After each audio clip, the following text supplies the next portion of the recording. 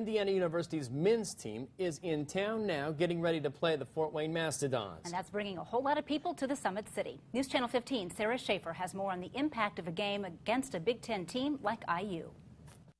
The IU Fort Wayne Mastodons game is expected to be the biggest basketball event in the history of the Coliseum, and that can only mean good news for the city.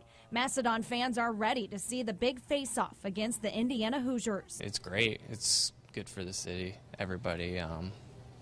Everybody's going to it. Having everyone come to Fort Wayne, there's obviously IU has a pretty big following, so getting all their fans up here to Fort Wayne and kind of seeing how cool of a place Fort Wayne is will be good. Fort Wayne plays IU tomorrow night at the Coliseum. It's the first time the team has been back since Bob Knight hosted scrimmages there. Those games drew some of the largest crowds in history, along with an NBA game in the 60s and a postseason NIT game when St. Louis and Notre Dame played in 2004. This is even bigger. It will be the biggest basketball event ever.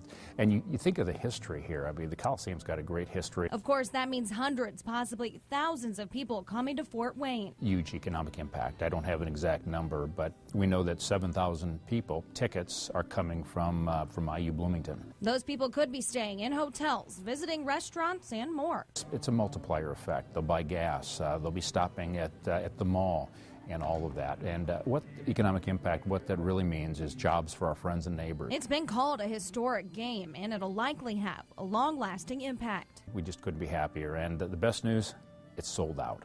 The game starts at 9, but you're asked to come early if you are coming, because it's going to be a busy night for the Coliseum and Fort Wayne.